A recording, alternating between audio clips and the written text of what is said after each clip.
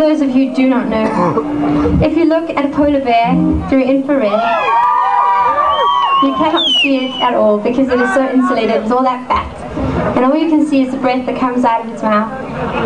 And when I heard that, I thought that perhaps if you needed to hide, a polar bear would not be such a bad place. And this was the beginning of the song, which is called Great White Bear. And it will also be on our record, which will be out in July.